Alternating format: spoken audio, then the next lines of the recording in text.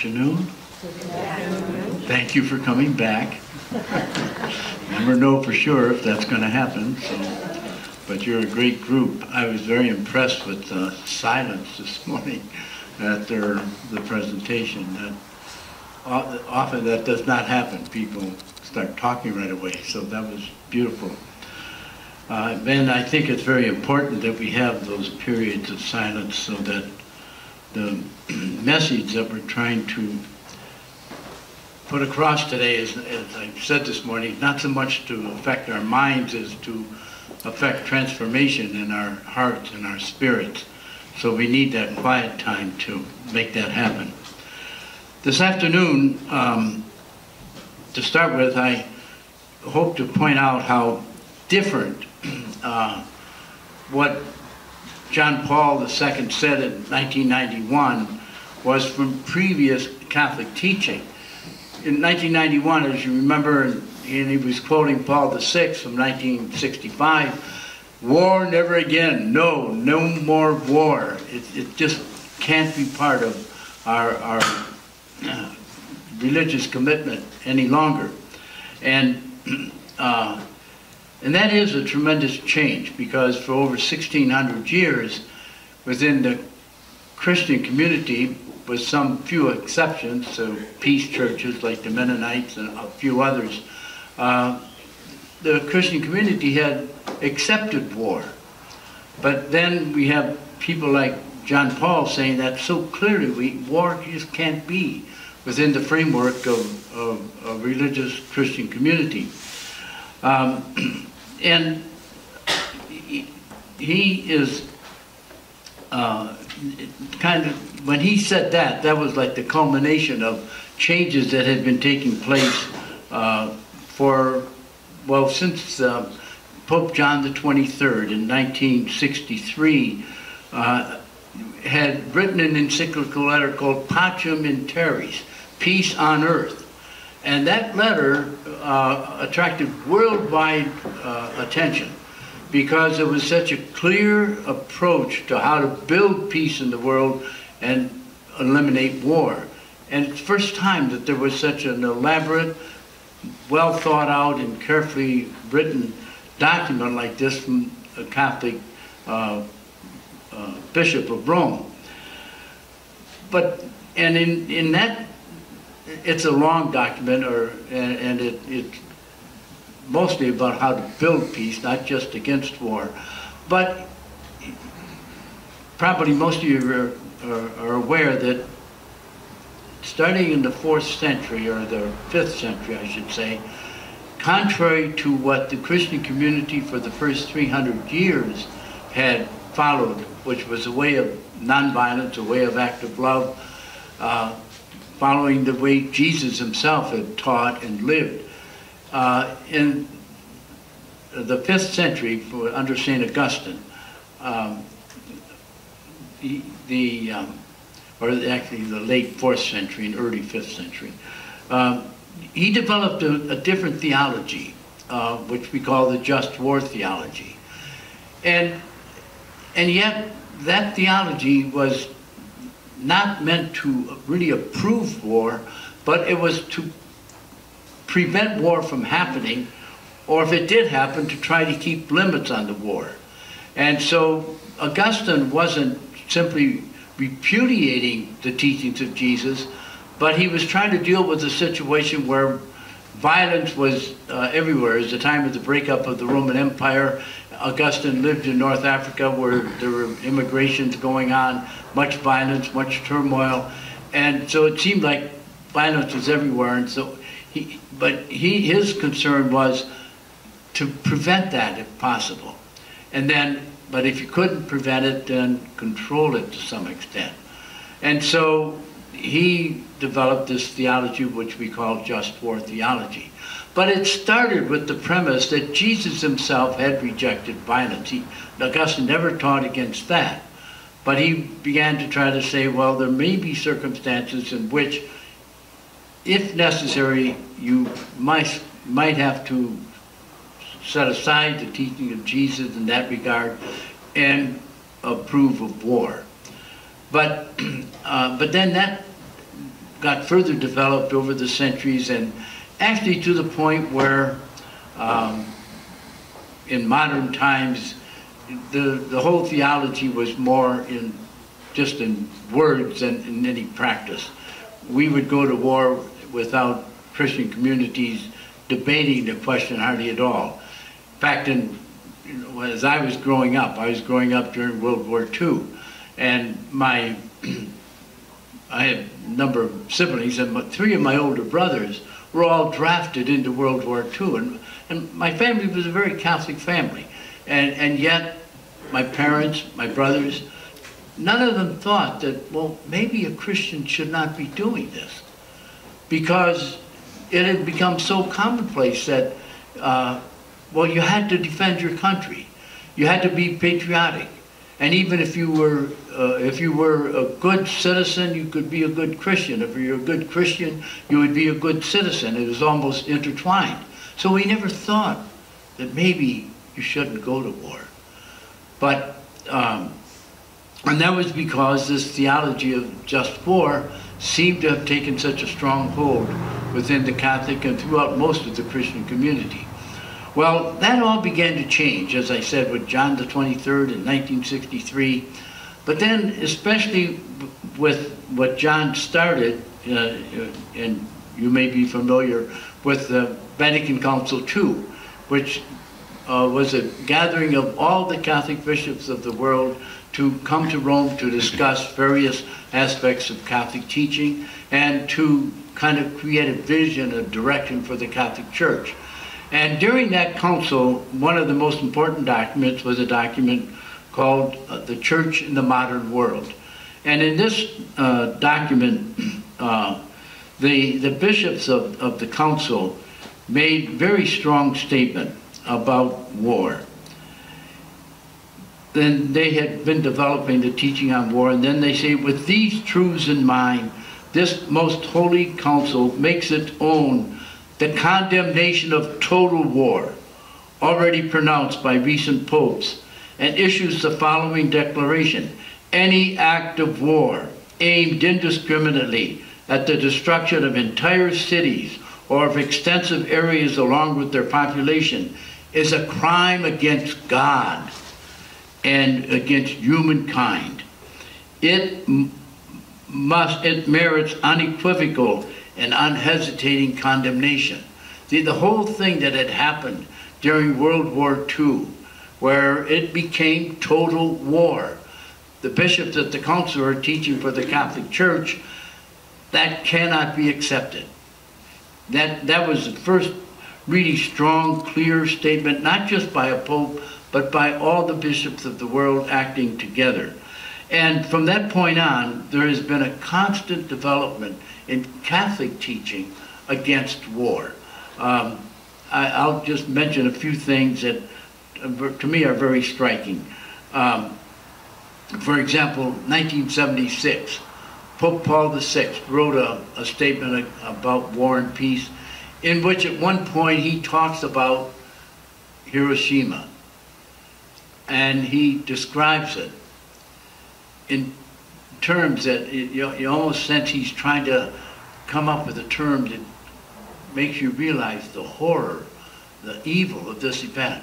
And he calls it a butchery of untold magnitude. What we did at Hiroshima. And he published that Peace Day statement in 1976.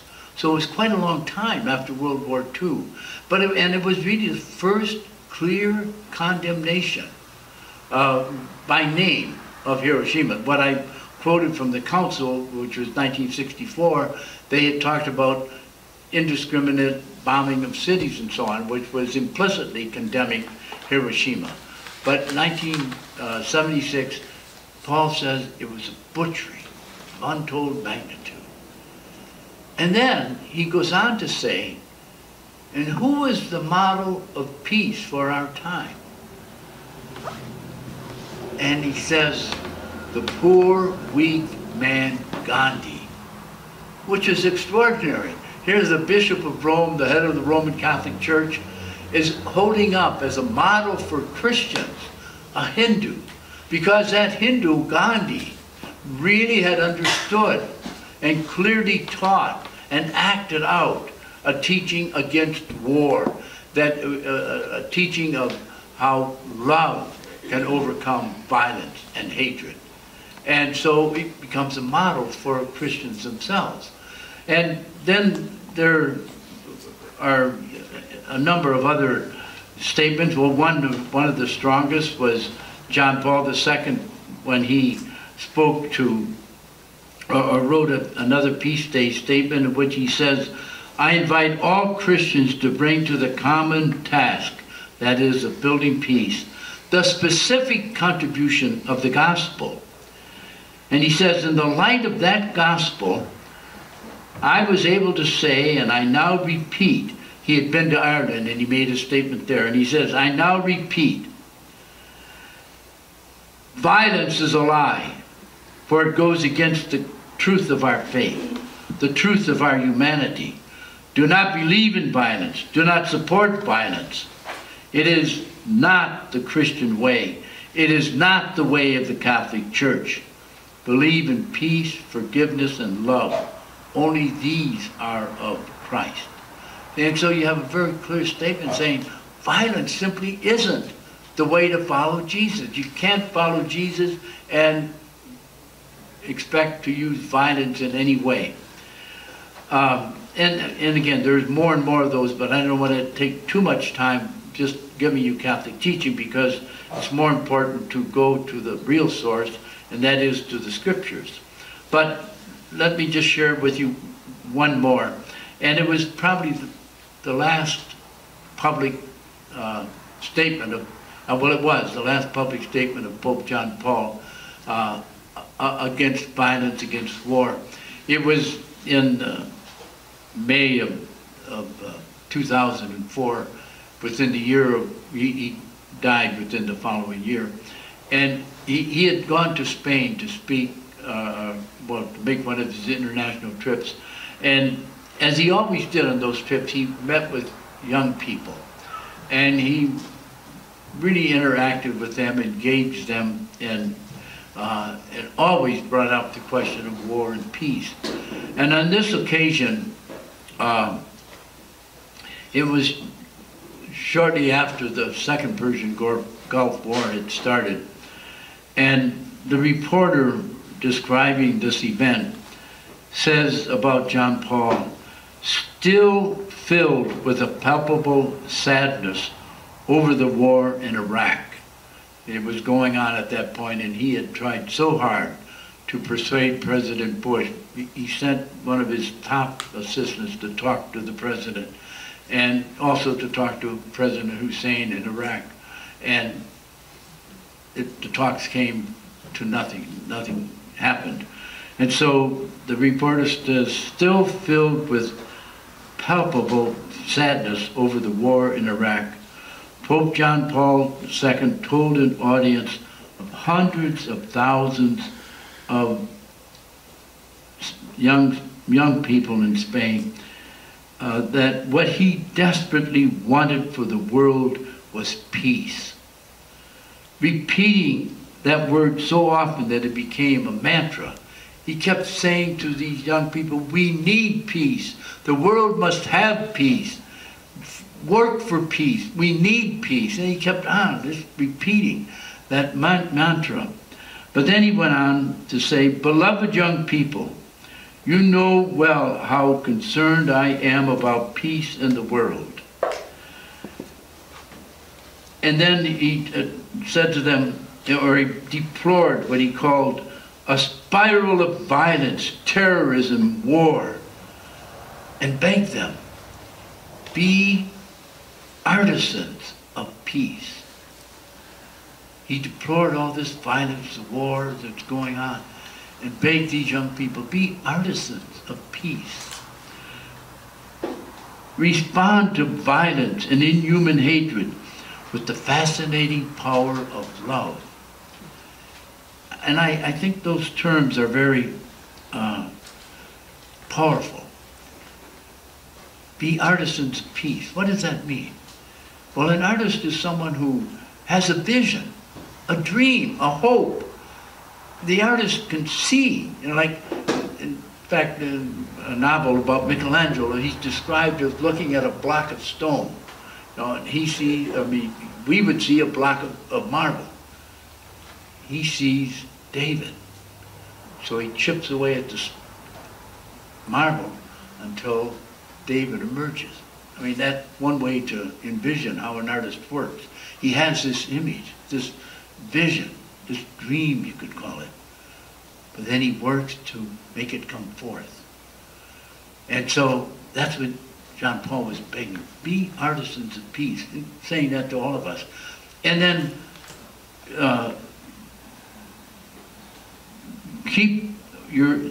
respond to violence and hatred with the fascinating power of love. That's the only way you're going to change the world.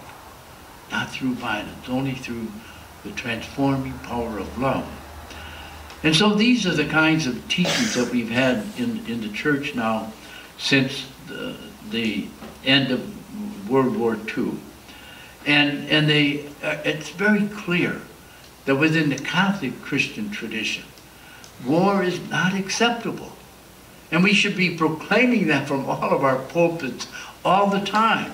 It's just not acceptable. It's not in agreement with God's will. It's not in agreement with Catholic teaching. We have to go against that. And so that means that every one of us, if we're willing to explore this, will find ourselves searching for that path to how to be converted. And I really mean a deep conversion in your heart. Because we could talk about this kind of on an intellectual basis, and there are those who have done this, just trying to, like Dr. Eugene Sharp at Harvard University, developed a whole teaching, which he taught classes in for years, on the giving up violence and instead defending a nation by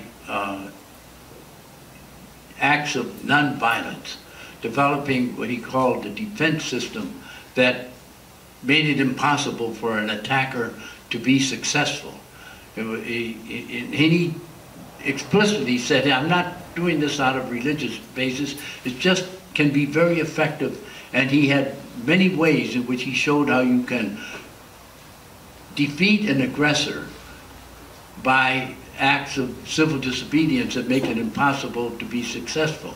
See, for example, one, and he has many of these, but in World War II in Denmark, the King of Denmark was opposed to Hitler and to Hitler's invading armies. And the people were too, but the king gave the leadership. He began to wear a Star of David. And every citizen was encouraged, wear a Star of David. The Nazis can't then pick out the Jews and kill them. Everyone, in a sense, becomes a Jew. And so something like that. And so the Nazis were frustrated in Denmark because everyone identified himself or herself as a Jew. And they didn't want to take all the people away. They couldn't, because then the country wouldn't be worth anything to them. So they were frustrated. But Dr. Sharp develops these kinds of teachings that nonviolent civilian-based defense, he calls it, rather than just coming to a logical or intellectual conclusion. Back during World War II again, there was resistance movement in Germany and against Hitler and the Nazi regime. Not a lot. I mean, Germany basically was a Christian nation. Almost 80% of the people were Christian, either Lutheran for the most part or Catholic, and yet they followed Hitler quite readily. But there were those who did resist, and one of them was a pastor, Martin Niemöller, and became part of a resistance group and ended up, because of his preaching, in the Dachau concentration camp. And while he was in that camp, he underwent a very profound conversion. He had been conversion. He had been against Hitler, but not in the deep way that he happened to him while he was in prison. He talked about this in sermons after the war when he preached against war. And one of his sermons, which he gave here in the United States, he says, "When I was a boy, later during World War I, the Sermon on the Mount was seen as suspended for the duration of our earthly existence." And that, I think, was the attitude of many people. Oh yeah, the Sermon on the Mount, that's beautiful, isn't it? Blessed are the poor, blessed are the meek, blessed are those who hunger and thirst for justice, blessed are the peacemakers. Thou shalt not kill, and so on. I mean, thou shalt not even be angry with your brother or sister. The Sermon on the Mount, beautiful, but idealistic. See, and that's what Martin Niemöller is saying.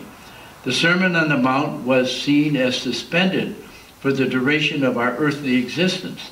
Theologians spoke openly of a moratorium on the Sermon on the Mount, not realizing that by doing so they were giving Hitler, his brand of fascism, a green light. By saying, how can you love your neighbor in this world? The kind of love Jesus preached was postponed to another world after this life. And if you think about it, maybe many of us have sort of had the same attitude, or at least you'll find it in almost any church, Christian church.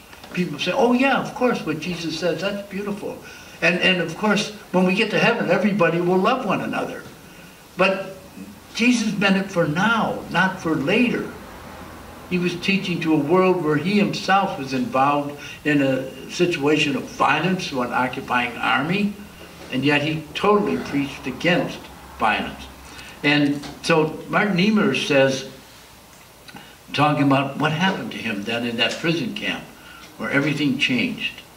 It was a moment of great significance for me when, from my bunker cell in the Dachau concentration camp, I saw a fellow prisoner being hanged outside the window. I immediately thought, the poor fellow. And then I thought, this damn gang of murderers. He hated the Nazis. So he called them damn gang of murderers. But then, suddenly, a question bolted through my whole being. What if Jesus had thought and expressed such a revengeful thought as he was hanging on the cross? Then there would be no wholeness, no peace, no forgiveness. Jesus meant what he preached in all seriousness, in all honesty, and knew full well who we are in our mortal existence when he proclaimed, blessed are the peacemakers. And so he says, back then in Dachau, I learned to love my enemies. I could call it, or just as well call it a conversion, but it was not I who converted. Rather, inadvertently being a witness to the way human beings treat fellow human beings, seeing what people can become capable of and dedicated to when a so-called duty becomes their higher authority, that literally turned me inside out, converted me. See, so in a matter of an instant almost, he underwent this profound change. It's a conversion. He didn't reason himself to it. He suddenly realized what God was saying through Jesus. And I'll tell you a much more recent example of sort of the same thing. A young man whom I came to know in the last few years, and perhaps you've heard of him because he became very active in the peace movement. His name is Joshua Castile. Now Joshua was a young man who grew up in a military family, and he was committed to military life himself. He went to West Point, did very well, graduated an officer, and he was sent to Iraq. And he had great skill in languages, and so he had learned Arabic and he became an interpreter in the Abu Ghraib prison. And I heard him describe this, how there in that prison, you remember the scandal of that prison, how the prisoners were so mistreated in very terrible ways. And it was his job to interrogate them. He wasn't part of those who beat up the prisoners and so on. But he said how when they were brought to him for interrogation, they had already been roughed up by the guard, the U.S. troops, so that they'd be ready to talk. And he also said how most of them, he discovered as he interrogated them, that they were just young people who had been randomly picked up and accused of being enemies. And so then they were used to try to get information from them. And so they would be brought to him. And he would do the interrogation, trying to discover more, what he could, whatever information they might have about who were setting up the IEDs and so on. And one time, he said, a prisoner stopped him. And he said, "You're a Christian." And Joshua said, "Yeah." And so then this prisoner began to quote to him the Sermon on the Mount. He said, "That's what Jesus taught. Don't you believe that?" And Joshua was really stunned almost, because he hadn't thought about it. Suddenly he began to interact with this prisoner, not just as someone there in front of him as an unnamed person, but as a real person. And he began to talk about his family and ask him questions about his family and so on. He began to interact with him on a very human level. But most of all, he had been challenged. Don't you believe what Jesus said? And so Joshua really underwent a conversion. Within a matter of a couple of weeks, he knew he could no longer do what he was doing. And he went to his superiors and said, "I can't do it. In fact, I must leave the military." So he sought conscientious objection status and got it. And then he began to dedicate his life to preaching against war, against violence. He died already. He was only 32. And probably part of the reason he died was because when he was waiting to be cleared to be released from the army, he was put on a detail that had to clean up debris where there had been explosions of our shells that had depleted uranium. And he picked up radiation sickness and died at 32. But the few years that he lived after he came back, 4 or 5 years, he spent his life trying to proclaim this message, that you must reject violence if you follow Jesus. And so I tell these stories only to emphasize the fact that if we're going to be converted, turned around inside out, it will come through reflection, through prayer, through trying to understand truly what Jesus said, how he acted. And as we do that in prayer, we can be changed, so that we will want to dedicate our life completely to struggling for peace, not through war, not through violence, but only through love. And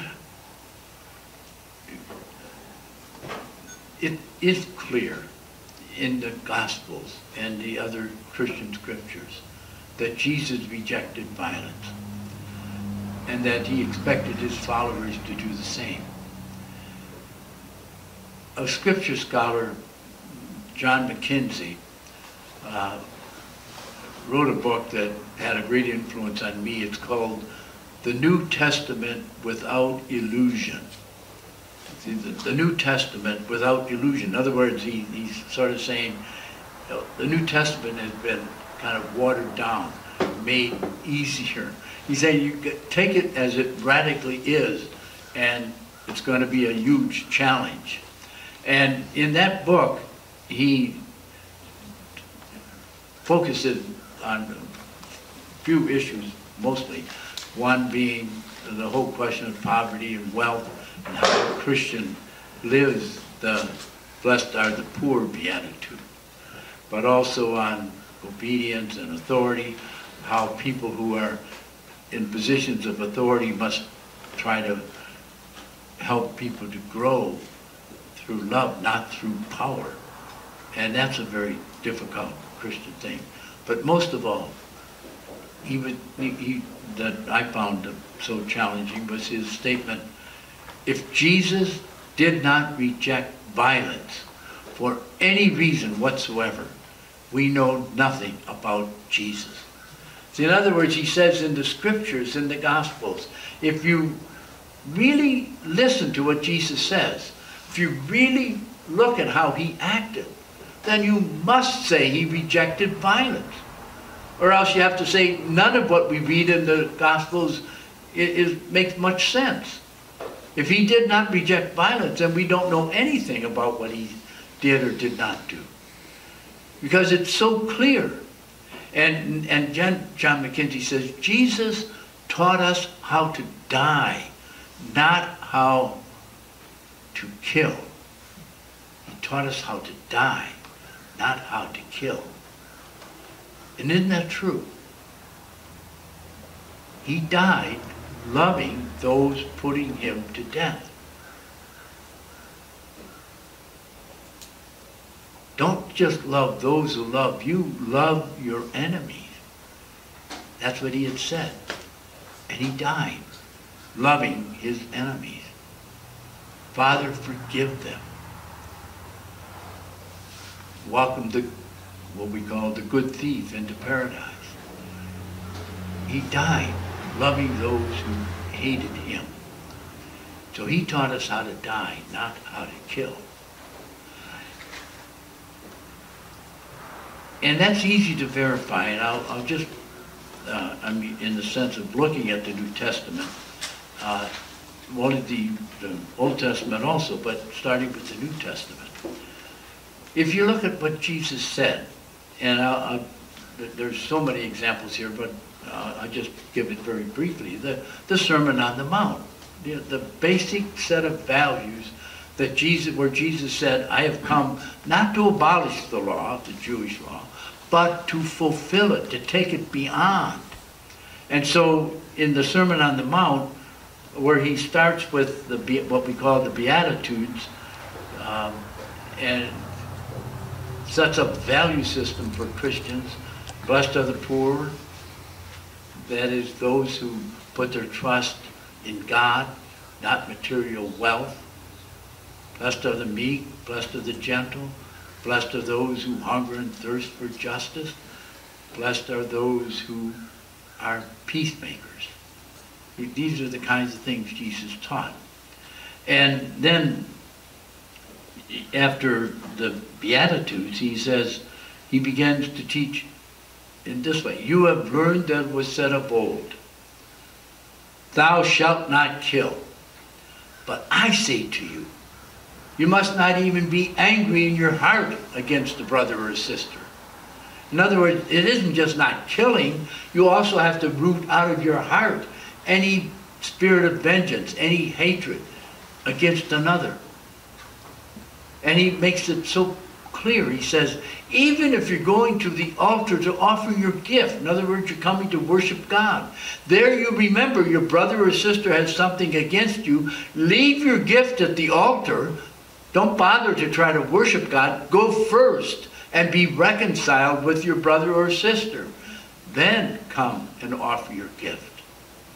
What could be more clear? He's saying the most important thing is reconciliation. It's love. It's forgiveness. If you're not doing those things, don't pretend to worship God. And in fact, that's what he's saying.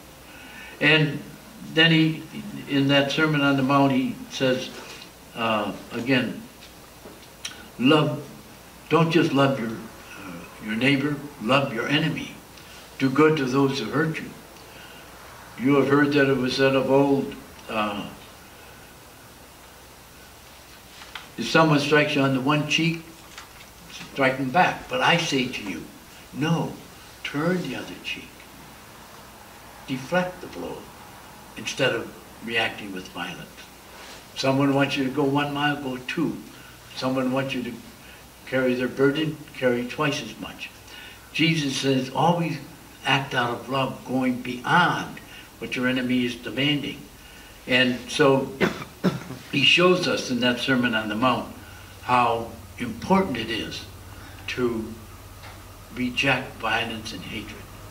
There's a very powerful example in Matthew's Gospel later on, where Jesus has just proclaimed to his disciples, toward the end of his public life, and he's on his final trip to Jerusalem, and he says to them, the Son of Man is going to Jerusalem, and there he'll be handed over to his enemies, and he'll be tortured, put to death, and then third day rise again. So he proclaims this is what's going to happen. And he expects his disciples to accept this and to follow him. He's kind of challenging them. And Peter, however, speaks up and says, no.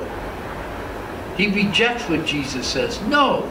See, this isn't all in the gospel, but you can understand Peter sort of thinking, as many of the followers of Jesus did, well, he's got this huge following now. If we're ready to overthrow the Romans, we can start a revolution. So why hand yourself over to your enemies, be tortured and put to death, loving them? Let's overcome them. And when Peter suggests that, Jesus stops and says to Peter, get behind me, you Satan, you devil, because you're listening to human words, not to the word of God. So when Peter, thinking he knew more than Jesus, was going to help him to avoid this horrible death, Jesus said, you're thinking in human ways, not God's ways. And so then he said to Peter and all the disciples, if you want to be my disciple, deny your very self, take up your cross, and follow me. So he makes it clear that's what he expects of them. And throughout the Gospels, you'll find example after example where Jesus teaches this. But then it's even more important, I think, not just to listen to the words of Jesus, but then to look and reflect on how he acted when he was confronted with violence.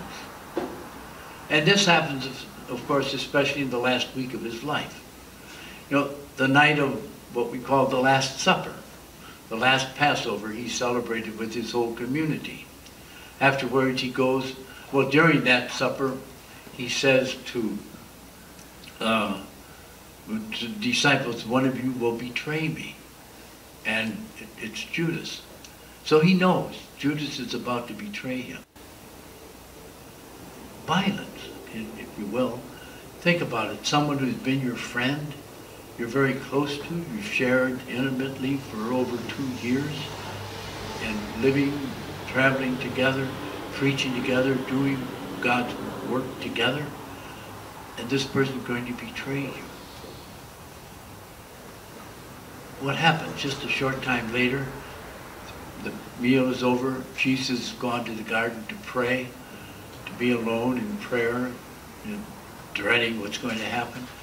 And then the mob comes with Judas in the forefront. And what does Jesus do?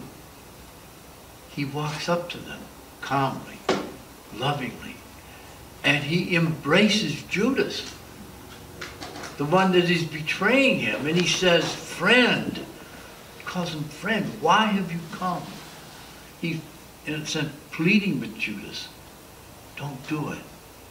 Uh, he would be arrested by the Roman soldiers anyway, but at least Judas would not do it. And Judas doesn't respond. And, you know, we might wonder about that. As an example of how, well, it doesn't always work. And that's true. Jesus reaching out in love didn't change Judas at that moment. He went away, and we learned later, hanged himself. You know, what happened between Judas and God, ultimately, of course, we don't know.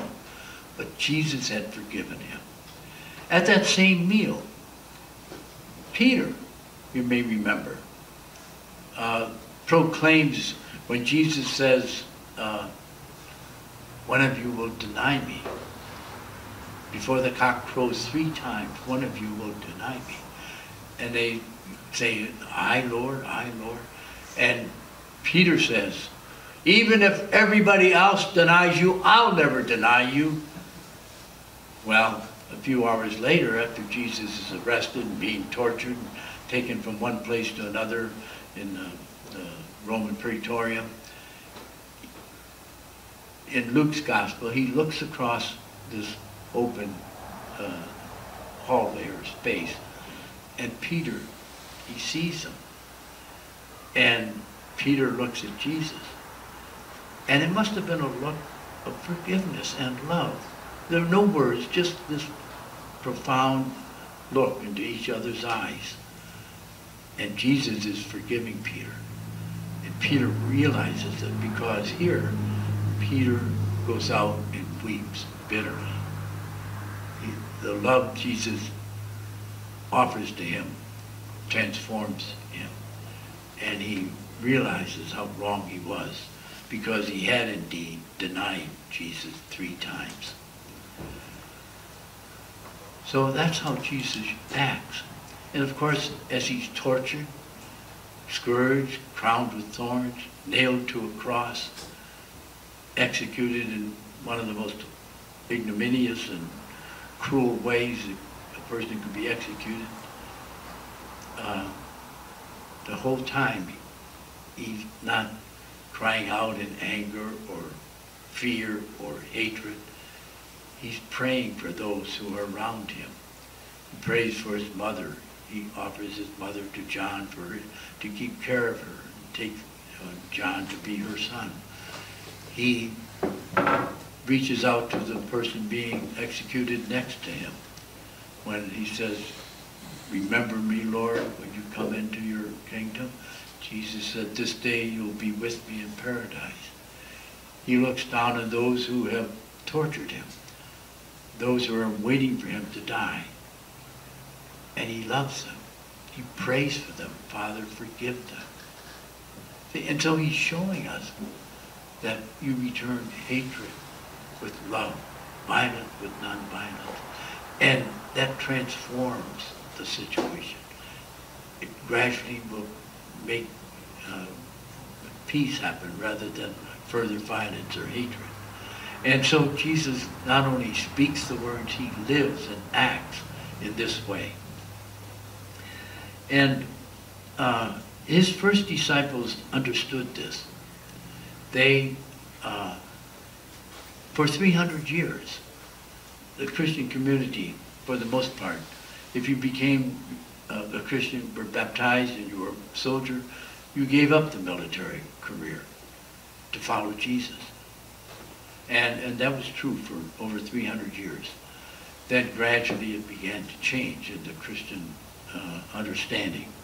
And as I said before, we developed this so-called theology of justifying violence, justifying war.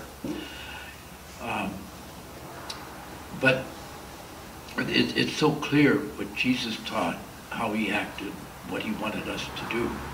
And but in the early Christian communities, when they followed him, it wasn't always that easy. There's a letter in that Paul wrote to the Christians at Corinth, the first letter to the church at Corinth in the first chapter.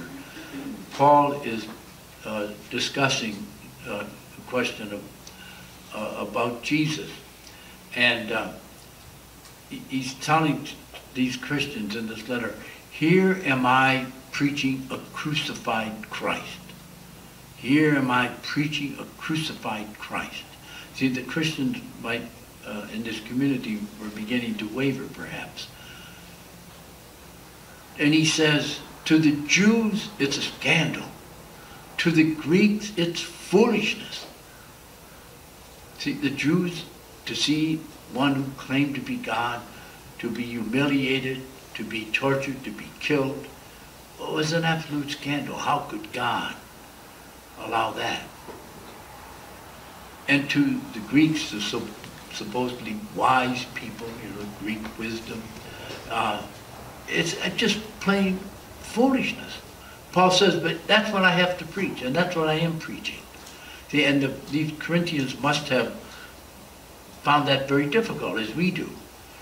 But then he says to them, but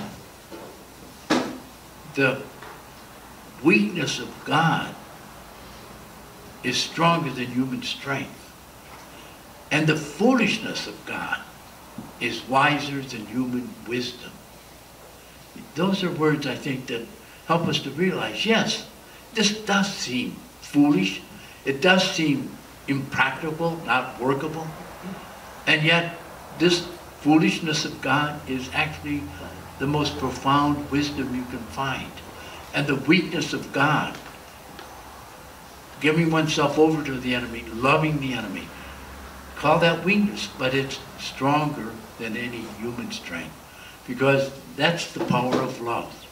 And that's what that fascinating power of love can transform our world, transform our attitudes, transform our whole society. And it's the only thing that will transform our world and our society. And so, if we take the time to pray these passages of the Scriptures, reflect, let that Word of God enter into our mind, our heart, our consciousness.